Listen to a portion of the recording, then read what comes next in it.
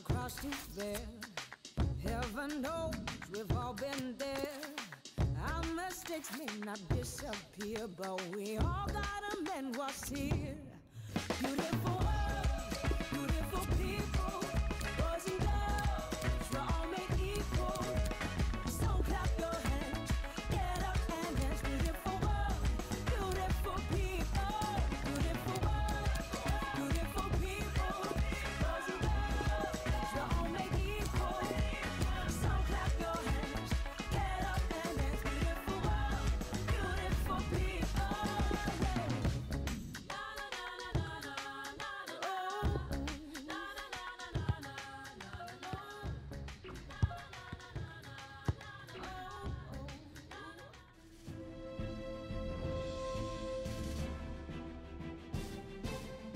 Bonjour à vous tous, bonjour Pierre Ménès, on est ravis vraiment d'être au micro pour ce choc entre l'Atlético de Madrid et le FC Barcelone.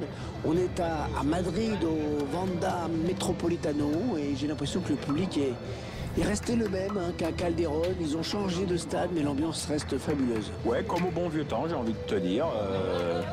L'Atlético a quand même tendance à perdre assez souvent à la maison face au Barça, mais après l'arrivée de Simeone sur le banc, ça se joue parfois à pas grand-chose.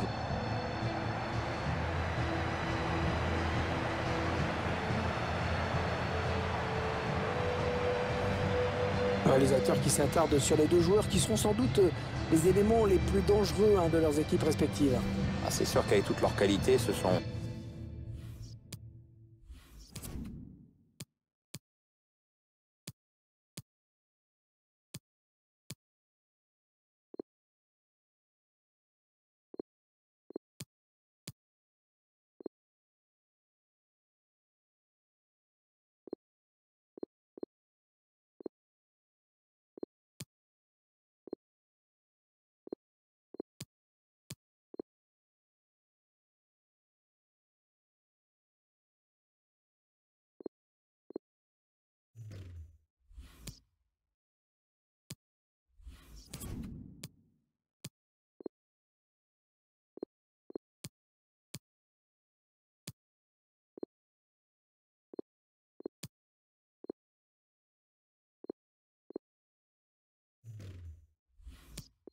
eux qui détiennent sans doute la clé de ce match. L'arbitre qui donne le coup d'envoi de cette affiche du foot espagnol. Avec des supporters de l'Atlético et du Barça qui donnent de la voix. Oh, que c'est bien donné ça.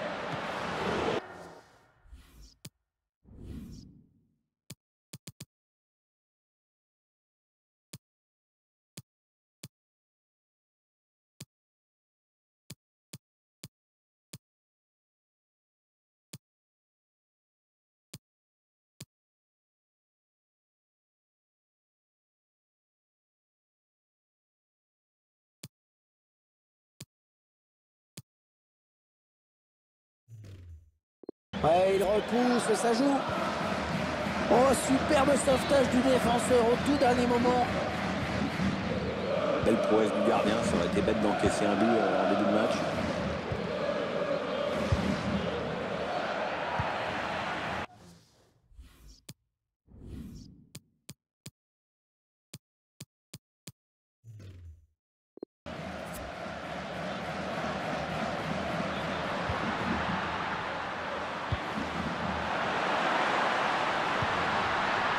Bien négocié par la défense, mais ce n'est pas terminé. Et... allez, il faut le mettre celui-là. Le gardien qui repousse, attention.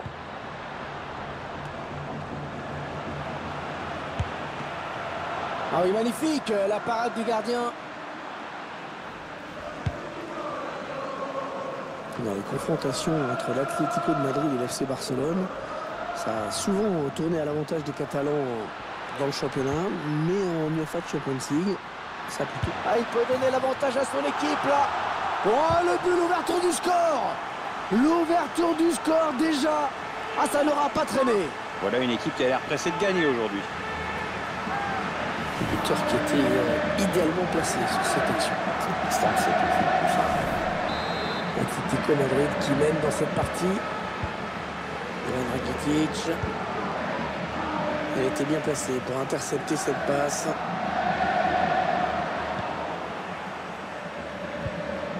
Jordi Alba.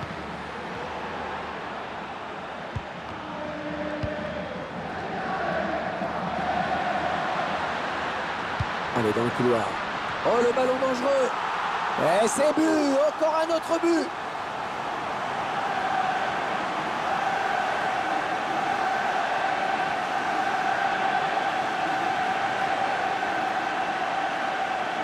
Ça fait vraiment de buts inscrits coup sur coup. 2-0. Ils ont à présent une avance confortable. Ivan Rakitic. Allez, il peut y aller tout seul. Le petit lob, attention. Ballon piqué, parfaitement dosé.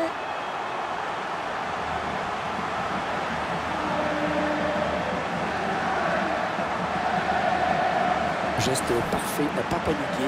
Il faut une sacrée dose de lucidité pour faire ça.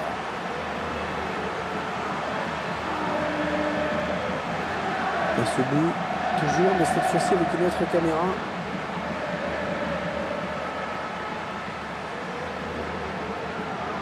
Elle sourit à l'entraîneur et c'est normal, son équipe joue bien, elle mène largement à la marque maintenant. Il semble prendre un avantage quasi décisif.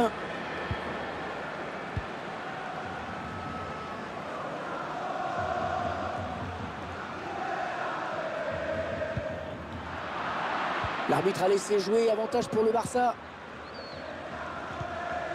Luis Suarez, El Pistolero, l'un de ses surnoms. Il l'appelle Dracula aussi, certains. Oui, enfin, vu le nombre de buts. Ah oui, il cherche un partenaire dans la profondeur. Il choisit la frappe. Bon, attention, c'est pas fini. Le ballon dans l'axe. Attention. Et le but pour l'Atlético.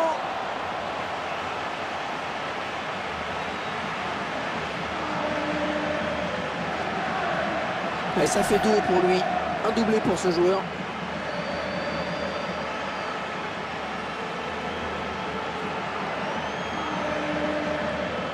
On va peut-être mieux voir ce qui s'est passé.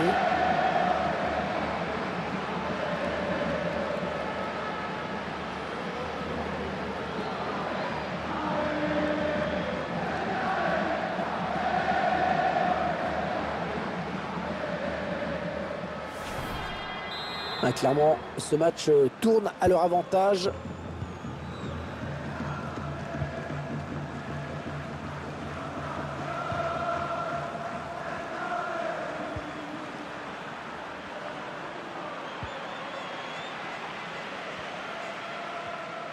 Attention, ça peut être dangereux.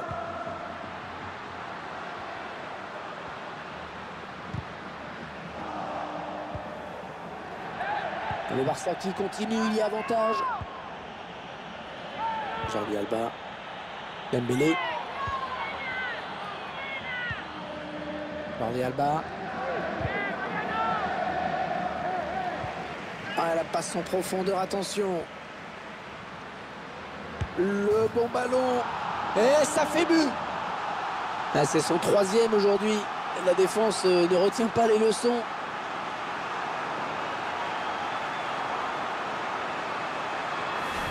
Ah, c'est tout simplement exceptionnel hein, ce qu'il nous fait aujourd'hui. Ah, c'est rare le coup du chapeau. Ah, le match qui a clairement tourné maintenant.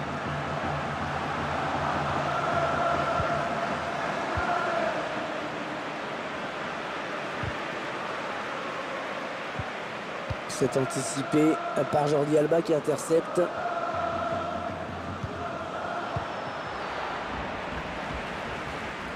Ah oui, il a du soutien, ça peut être très dangereux. Avec un tir. Contré. Ce sera donc une sortie de but. Je vous laisse regarder de nouveau ce but. Il est parfaitement placé dans la surface, donc pas de raison d'utiliser la force. Il fallait un tir bien dosé pour marquer.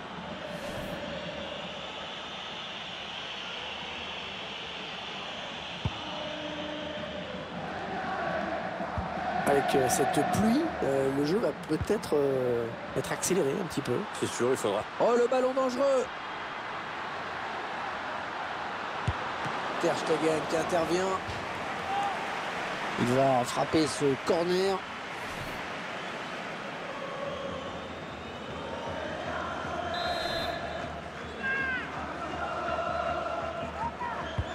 Le corner en direction du point de pénalty. Ouais, c'était dangereux. Mais la défense s'est dégagée au grand soulagement du gardien. Il faut qu'il centre maintenant. Et Piqué qui dégage ce ballon.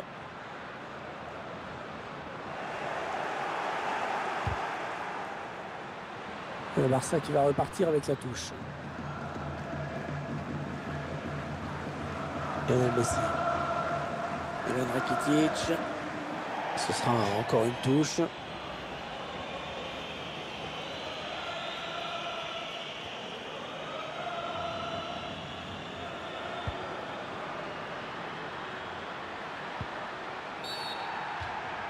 Un coup franc pour le FC Barcelone.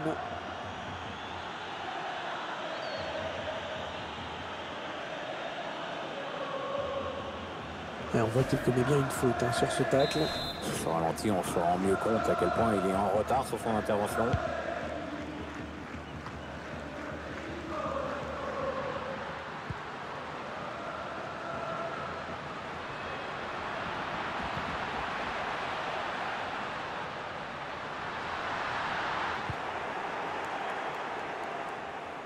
« 3 minutes, ce sera la durée du temps additionnel. Luis Suarez.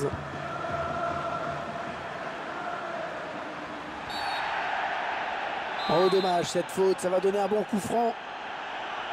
Messi qui peut clairement marquer, là, et s'il y a moyen, il ne va pas se gêner. Oh, il passe pas loin du tout, ce coup franc. Ouais, à cette distance, c'est déjà un exploit. Hein. Ah, le gardien qui est tout soulagé, tout content de voir ce ballon sortir. Ça passe pas très loin, et sur ces images, on voit bien qu'il s'en faut de peu. Et c'est la mi-temps qui intervient sur ce score net et sans appel de 5-0. Ah, ça fait pas mal, hein. Ça fait beaucoup.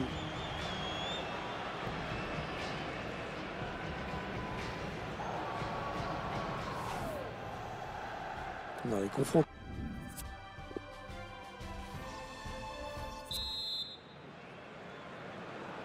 À mon Pierre, il n'y a eu aucun suspense en première période.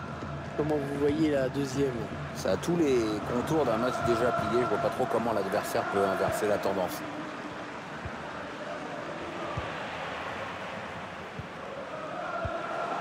Voilà, je sais pas ce qu'il avait en tête. Il a donné ce ballon directement à l'adversaire. Allez, il faut qu'il lève la tête parce qu'il y a du soutien. Et il est dépossédé du ballon. Et la touche à venir après ce bon tacle.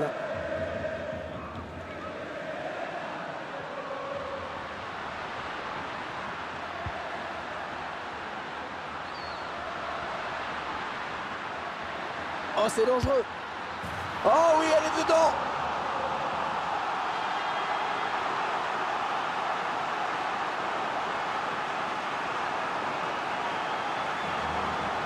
Et ça fait 2 buts. Superbe doublé pour lui.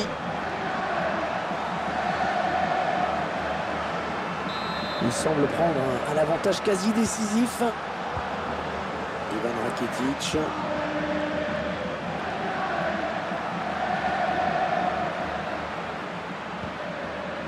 Messi. Coup de tacle.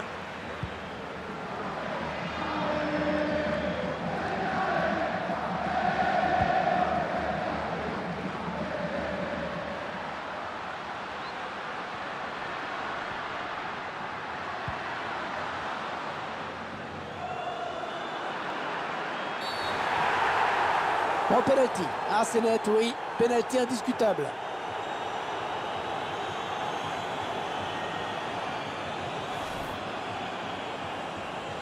Ernesto Valverde qui va procéder à un changement. C'est Arturo Vidal qui monte au jeu, comme on dit en Belgique. Enfin, je dis ça, ça n'a rien à voir. Il est chilien, Arturo.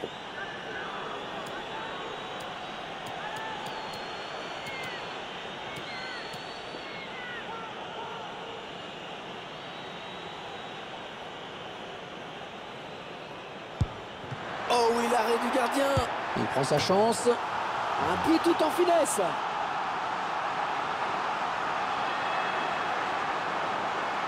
Ah, le gardien qui ne peut rien sur le deuxième ballon. C'était une première fois la parade, mais il n'a rien pu capter ensuite. Ah, le match qui a clairement tourné maintenant. Sergio Roberto. Arturo Vidal. Le Chilien Arturo Vidal, qui est arrivé en Europe à l'âge de 20 ans, hein, Pierre. Oui, au Bayer Leverkusen, pour être précis, où il s'est très bien acclimaté, où il disputera 5 belles saisons. Un prochain arrêt de jeu, les visiteurs vont faire rentrer un petit peu de 109. Ouais, coup franc évident, l'arbitre l'a bien vu. L'entraîneur barcelonais qui va faire un changement. Ousmane Dembélé laisse sa place à Philippe Coutinho, dont l'adversaire peut craindre la qualité technique. Il choisit la frappe.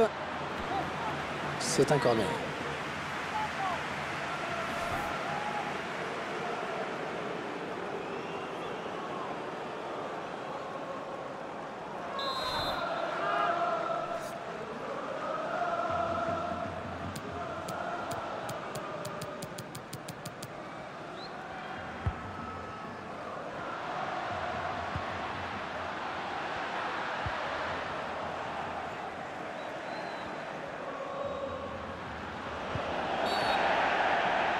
Oui, il y a faute hein, sur le joueur du Barça.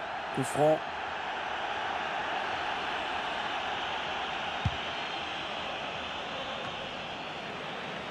Isco.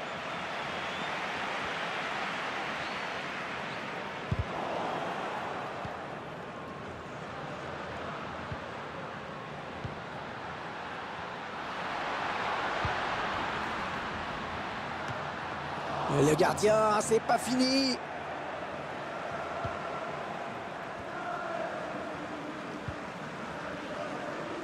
Il reste exactement 20 minutes à jouer. La passe est interceptée. Le public qui siffle cette passe en retrait vers le gardien. Oh, la boulette du gardien!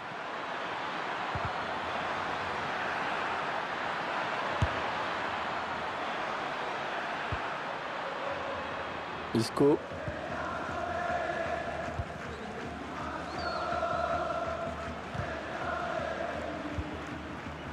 Attention à cette bonne passe en profondeur.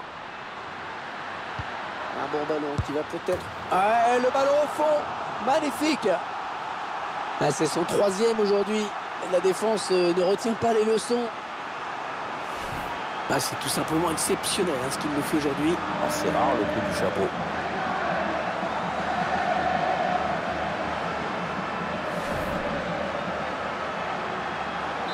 Ah, clairement, ce match tourne à leur avantage. Le favori qui arrive pour du présent dans ce match. De belle manière, faut le reconnaître. Tout va paraître encore un peu plus facile maintenant. Messi. Oui, bien coupé, cette passe de Lionel Messi. Ouais, hors-jeu, hors-jeu, hors-jeu, signalé hors-jeu. Ah, la défense qui a eu chaud.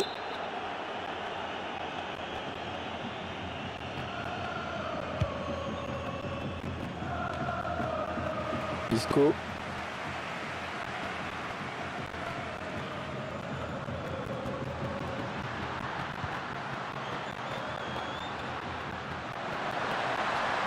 Oh, le but peut-être.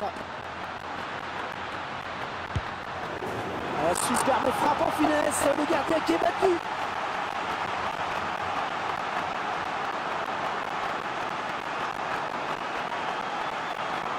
Et voilà, un plus au compteur.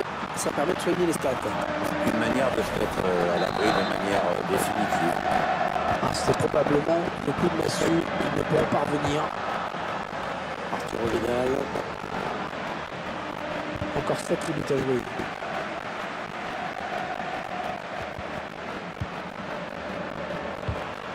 Il tacle. Busquets. Ivan Rakitic. Les Blaugrana qui ont le ballon. Et il vient buter sur la défense.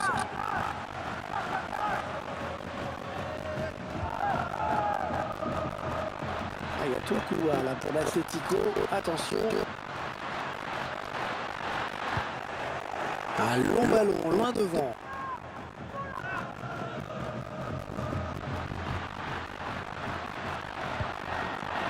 Et finalement, Gérard Piqué qui éloigne le danger.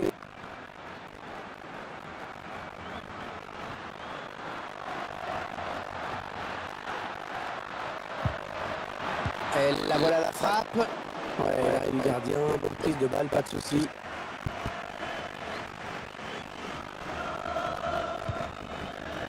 Ah non, c'est un adversaire qui récupère. Bon, attention.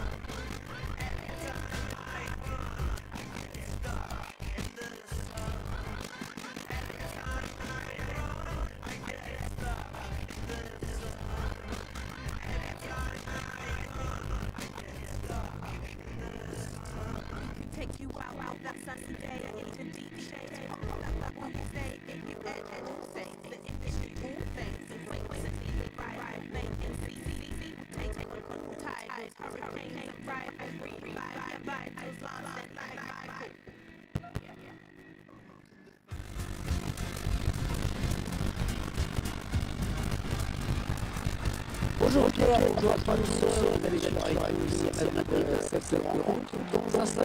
Ça sent encore un peu la peur, tu me rappelles. Ouais, c'est vrai qu'il est pas vieux de stade dans le métropolitano. J'adore d'autres fois en arène, maintenant on les gladiateurs.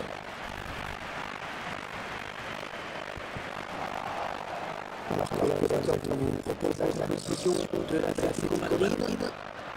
Match classique pour cette équipe avec un 4-4-2 de murmure pour les début du 4-4-2, mais au fil du match, on revient sur un système. Je vais vous donner la position de l'équipe visiteuse. On se retrouve avec quelques 4-4-4 classiques face à face. Les deux premières ensemble. Choisis la même organisation, on est pourvu que le 4-2, le milieu à plat, la presse, vraiment. Allez, il y a intéressant, il y a le tien. Allez, l'occasion d'entendre de René. Oh, c'est pas possible. Quelle occasion. Quelle occasion, il a mis la balle droit dans la balle. Ouais, par contre,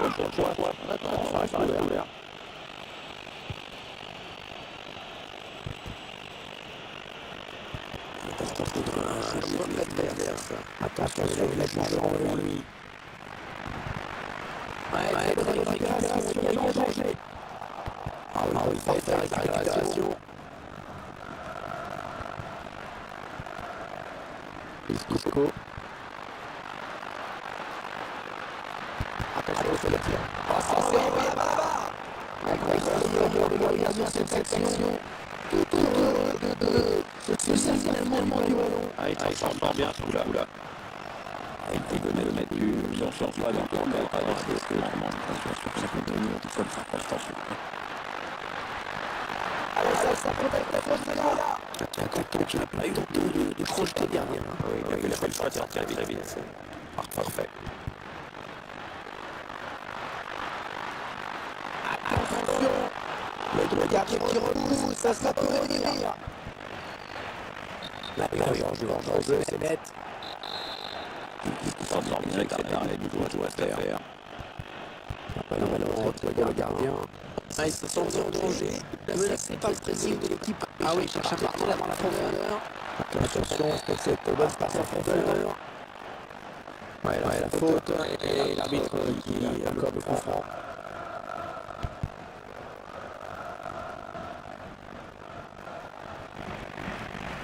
Le ballon change de camp.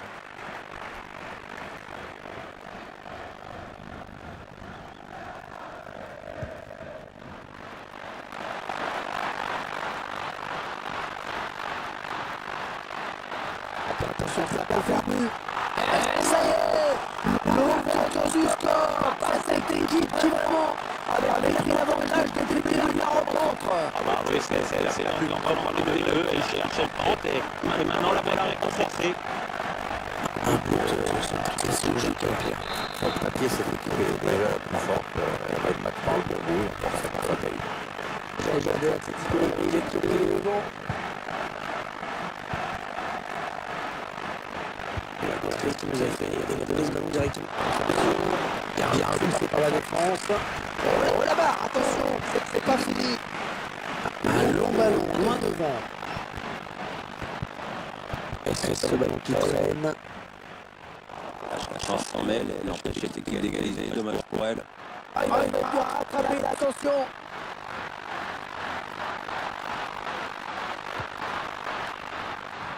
Allez, il va pouvoir jouer avec ses coéquipiers.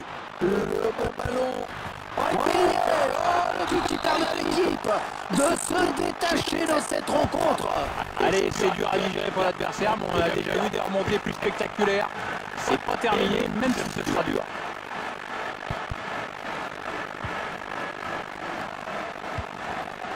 Ah, il est bien sorti là pour intercepter ce ballon.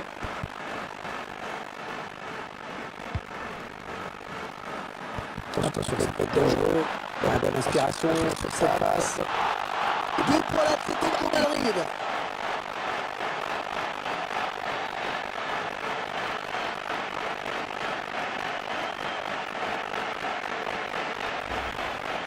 On voit le joueur qui fixe le gardien avant de donner dans le bon timing à son coéquipier. Ouais, à 2 contre 1. Après, le but est grand ouvert. Ils ont joué le coup avec lucidité. Il semble prendre un avantage quasi décisif. À noter que le ballon risque de fuser un petit peu parce que la pelouse est détrempée. Oh, personne ne peut l'arrêter, il est passé. Et la faute signalée et sifflée.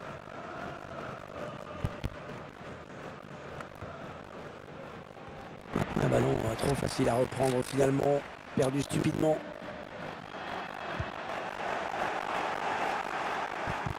Les Colchoneros vont avoir la touche.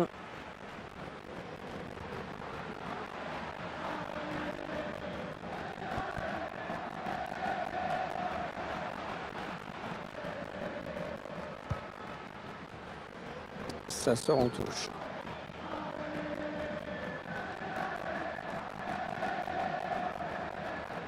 Atlético de Madrid, les fameux Colchoneros. Ah, les matelassiers, quoi. C'est ça.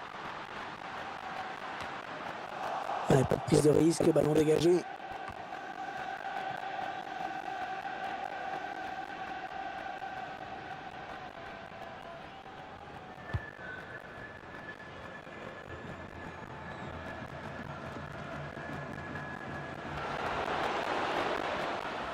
Faut peut-être dégager. Oh l'erreur du gardien.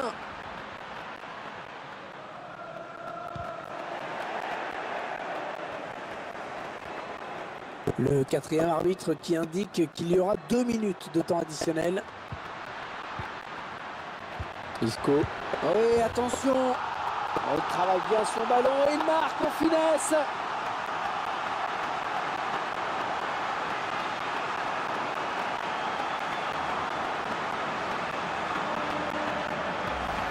Et ça fait 2 pour lui. Un doublé pour ce joueur.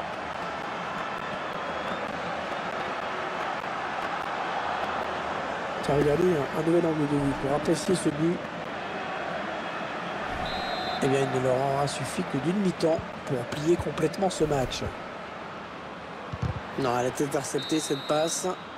C'est la mi-temps à l'instant, sifflé par l'arbitre sur ce score donc sans appel de 4-0.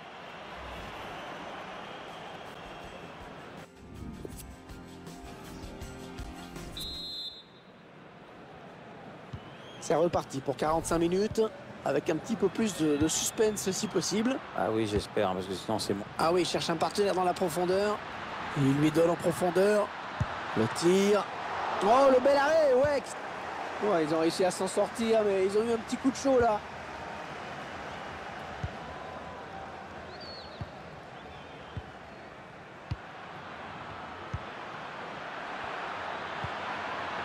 Interception. Allez, qu'est-ce qu'ils vont en faire? Oh, il n'y a personne pour l'arrêter. Ouais, la frappe. C'est contré par le défenseur, dommage. La touche sera pour les joueurs de l'Atlético. Isco.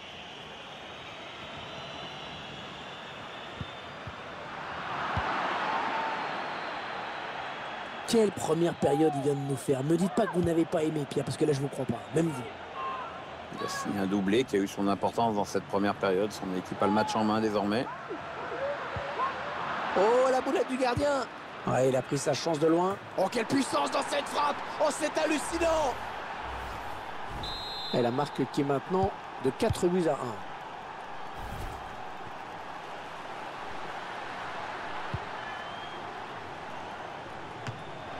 Le gardien qui repousse, il y a toujours danger. Oh, ça passe vraiment assez loin du cadre finalement. Bah, c'est un peu normal, Hervé, quand tu regardes comment il la joue avec cette désinvolture. Je vois pas comment ça pouvait inquiéter le gardien.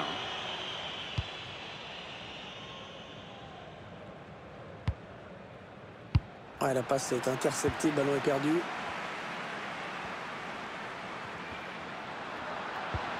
Nous n'irons pas plus loin sur cette action. Aucun risque, pris par le défenseur qui met ce ballon en touche. Isco. Il cherche un coéquipier dans la surface. Alors, jeu qui est signalé. Ah, c'est dommage pour le joueur qui filait. Ah, ce sera 2 changements à la fois.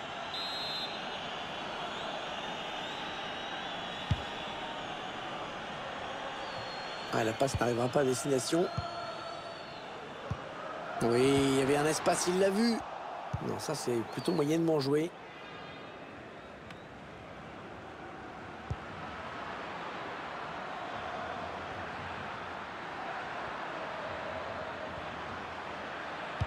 C'est dans le paquet. Ah oui, l'arrêt réflexe.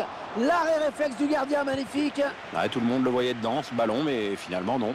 Ah, ça va pas être facile de s'en sortir.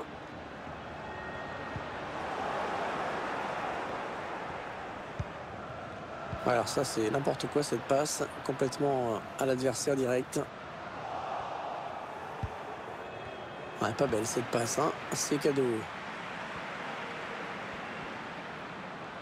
Allez, quelqu'un pour reprendre ce ballon peut-être. En retrait pour un coéquipier.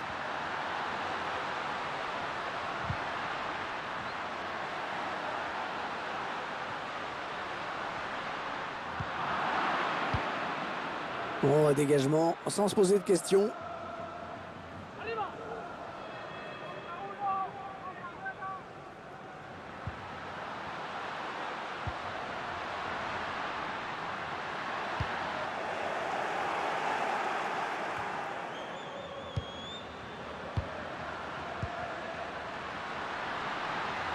La frappe. Bon, attention, c'est pas fini. Arbitre qui a bien jugé sur cette action. Hors-jeu de peu, mais hors-jeu.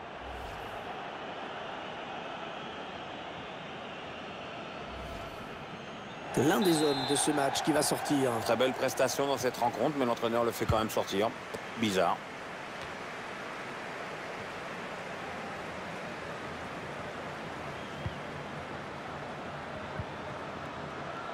Thomas Lemar.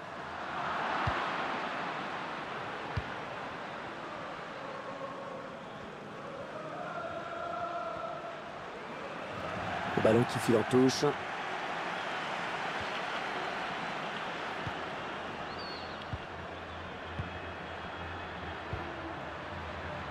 Ouais, il a le temps de centrer. Et l'attaque se termine, ballon dégagé. Voilà, ça c'est vraiment ce qu'on appelle un ballon offert. Les Madrilènes de l'Atlético dans une position très favorable dans ce match. Ah, il y a tout le couloir là pour l'Atlético. Attention. On va pouvoir centrer. Lemar. On fait tourner le ballon dans la moitié de terrain adverse. Avec un tir. Oh, le but peut-être. Oui, le défenseur qui dégage ce ballon. Allez, encore 5 minutes à jouer dans ce match. Ça part bien, action dangereuse. Oui, la frappe. Le corner, donc. Le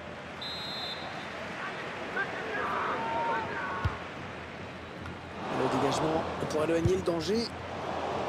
Ah, ça passe vraiment assez loin du cadre, finalement. Bah, c'est un peu normal, Hervé, quand tu regardes comment il la joue avec cette désinvolture. Je vois pas comment ça pouvait inquiéter le gardien. L'entraîneur qui décide de le faire sortir. Je trouve qu'il a été bon dans ce match. Disponible pour ses coéquipiers. Il a contribué au bon match que son équipe est en train de réaliser. Il y a le gardien qui s'empare du ballon. Ouais, tranquille, sans souci. 2 minutes, ce sera le temps additionnel. Et la voilà la frappe.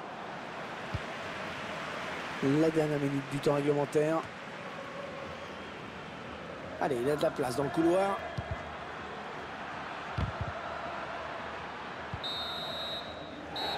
Allez, fin du match à l'instant avec ce bon résultat pour l'Atlético Madrid qui s'impose